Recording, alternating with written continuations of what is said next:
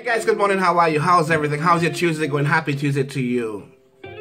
Let me say this really quickly, and I'm serious about this. You know, too many people out there believe that because they have an authority to speak, that they are able to speak something out of their mouth. They have to speak foolishness. You know, what I do here, I don't do it because of me or I want attention or anything like that. I do it because the Holy Spirit leads me to do it. Right? Many are asking and questioning, oh, why Rohan? Why all of a sudden, who do you think are you fooling? Let me say this to you. And I know people are saying, but Rohan, why are you addressing this? I need to address this because, you know, people are so lost as to what's out there. And the truth is, I tell you the truth, that Peter, Saul, he was a murderer. Wasn't he a murderer? He was, right? Jacob, he was a cheater.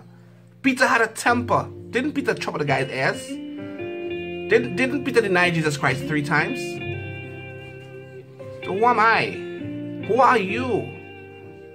Why did Jesus come to this earth? Didn't Jesus come so that he could use people like me and Peter and all of us to do his will?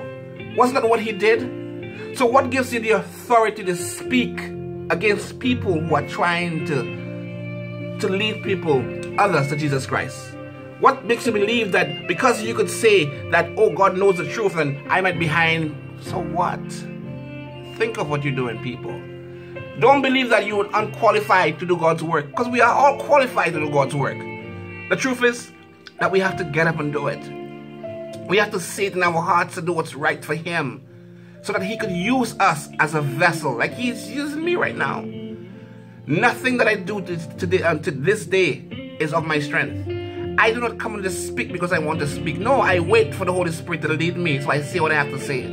So you could judge me however you want. You can say whatever you want about me and the people who follow me and those who want to come. But I tell you the truth, Jesus will deal with you, and you will understand one day, what it truly means to be on fire for Jesus Christ.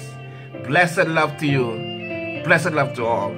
Tonight, I have a very special program. My guest will be on tonight. We talk about Revelations and the rapture. And also, I will be giving you more information about the sex demons that are out there. How many of them, how many sexual spirits that they are. And a lot more on my program tonight. Blessed love, guys. See you tonight at 9 o'clock. Bye-bye.